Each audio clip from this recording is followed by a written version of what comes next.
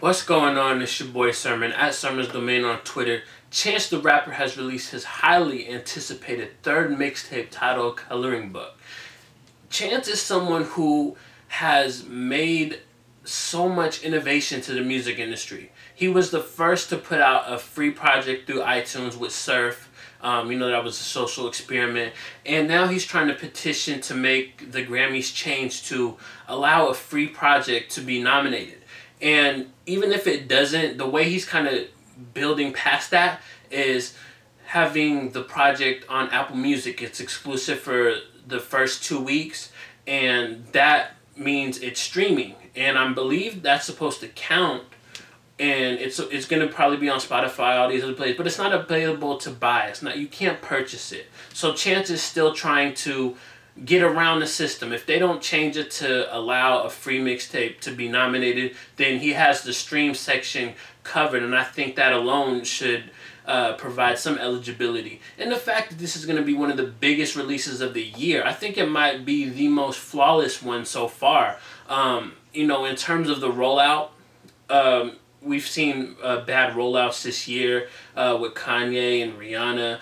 But Chance has kind of just really been on point. He had the Chance posters. He performed on Jimmy Fallon, and now he has this customizable merch that you can buy. It's just a really great rollout, and everything leads up to the music, which is simply amazing. I love that Chance. You can listen to 10 Days, and you can listen to Acid Rap, then you can listen to this project, and you can see just the evolution. You can see the evolution between the first two tapes, and then there's like this huge evolution between Acid Rap and Coloring Book. And I think that's due in part to what life has given Chance. He has a daughter now. And I wonder, if he didn't have a daughter, how, this album would have turned out, if it would have turned out the same way, if he already had this concept in his mind.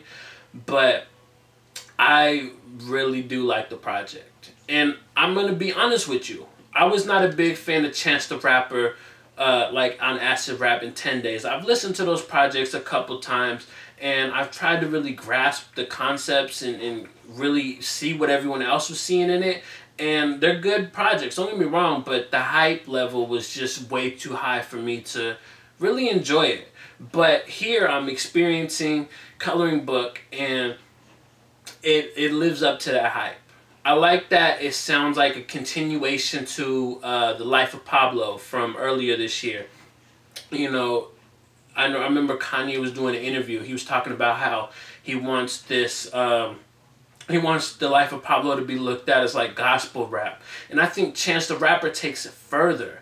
And I'm not 100% sure, but it could go either way in terms of who inspired who. Maybe Chance already had this idea, and then Kanye was inspired to try his own take on it. Or maybe Chance was inspired and really reworked Coloring Book in the last couple months. I don't know the whole scenario, the whole story, but they do kind of fit together. You can look at an ultralight beam. You could put that on Coloring Book. It would fit in like that. But like I said, I like the gospel feel, especially because it's very positive. That's what Chance's mission is, to really provide some positive rap this time around. Now don't get me wrong, he displays this side where he can be aggressive, on No Problem. He talks about, if one more label try to stop me, I'm gonna have some dreadheads in your lobby. And in a way, he kind of reminds me of Kendrick Lamar. This is a loose comparison, because Kendrick Lamar has said that he could put a rapper on life support, but that's not what we want.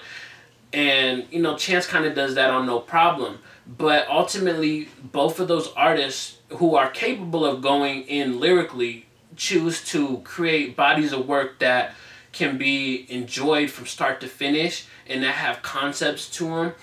And, I think that's where the comparison stops. It's just like that loose goal, They want to be full, complete artists as opposed to just being known for, the lyrical bars or whatnot. I think one of the standouts for me was Juke Jam with Justin Bieber, because Bieber sounds like he's in his journals, pre-promise or pre-purpose, mode. And it might have been, because you got to think, Chance has been working on this project for a while, so that record could have been done back in 2013 when they did Confident from Journal. So I like that record. It was a standout to me. Another one that really rises above everything, I think it might be the perfect record on the project, is How Great. How Great is, it's like one long church sermon. You started off with Chance's cousin, whose name is Nicole. She's singing about how great God is, and it really feels like you're like in an audio church. And then Chance comes on and really blesses the mic. He says, "Electrify the enemy like Hedwig till he petrified. Any petty Peter Pettigrew can get the pesticide." Now say that 5 times twice. Now if you've ever seen Harry Potter, then you get the reference. Hedwig, you know, he was killed in the 7th movie. Sorry if I just spoiled it. I apologize. And then, you know, Peter Pettigrew was, you know, he was a rat in the, I think it was the 3rd movie? Yeah, 3rd movie. He was in there. He was disguised as a rat, and, you know, you give pesticides. Rat, you kind of kill him. So it's a really good line. And then Jay Electronica cleans it all up with another, like, amazing verse. Jay Electronica just doesn't realize how talented he is. He said, "I spit on the tidal, it's tidal waves. I spit on the apple and kill a worm. A fire in Cali will swallow a valley for every African village burned." Those are some deep lyrics, you know. And, you know, it's open for interpretation. I don't really want to break it down. But that whole verse is just full of, like, quotables. It's such a Jay Electronica verse. And it's one of the things that I like. I like having Genius, like the rap Genius, because I can look at the lyrics and then see others' interpretation and see, oh, maybe I can, you know, understand that a little bit better just off of that. And another record I got to highlight is Mixtape, featuring Young Thug and Lil Yachty. Now, I wasn't too big on Chance's verse because he kind of feels like a chameleon. He's just adapting to, like, Young Thug's flow. It was too close to that. And even, like, a little bit on the sound. If you're not paying attention super closely, you could misinterpret Chance's verse for being Thug. It could, you know, like that. And the one thing that I really enjoyed that I wasn't expecting to enjoy was Lil Yachty's verse. It was a lot better than anything on his mixtape. Like, I listened to the first 4 songs on his mixtape and I was like, this is garbage. This is awful. But between this verse and the one on Post Malone's mixtape, he kind of showed like a different side. One that's more what is the word? He sounds more like clear. And not trying to do that, like, awful auto-tune, like, mumble, you know, gargling type of stuff. But here, he sounds like he's, you know, coherent, and it's just, I was just surprised.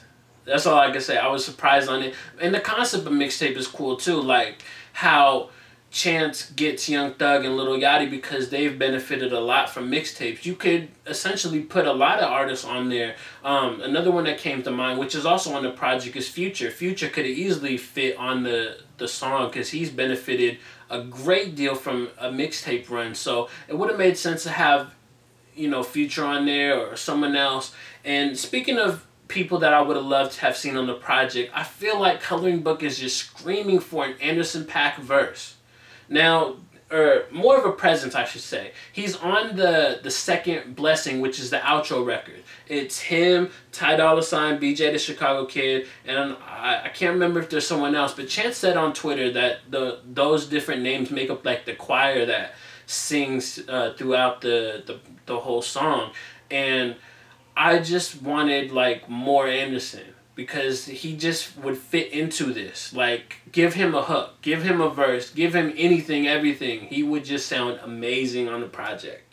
When you have, like, an album that's full of really strong quality work, there's some songs that aren't necessarily bad records, but they don't really, like, do anything for me. And that's one of the records was, like, Summer Friends. It's just kind of there. And then, you know, the D.R.A.M Sing special. What else? Was there anything else? I think Smoke Break too. Those three records in particular, they're just kind of there. They don't stand out as much as like everything else. Like I highlighted a couple records in this review, and then I talked about these records because they just don't. They didn't like have any quotables or any standout moments in the concepts. They're just kind of there, and that's not to say that they're not good records, but the other records that do stand out are just so strong. And those are my thoughts on Coloring Book. I'm sure I can go on, and I'm sure my opinion could change. I might grow to like those records that I just talked about, or I might not like a certain record that I talked about in this review later. Who knows? But Coloring Book, I would love to know what your thoughts are on the mixtape in the comment section below. And then like the video, subscribe to the channel if you're not already, share the video. Follow me on Twitter at Sermons Domain. And as always, thank you for your time. I appreciate you for watching. And until next time, peace.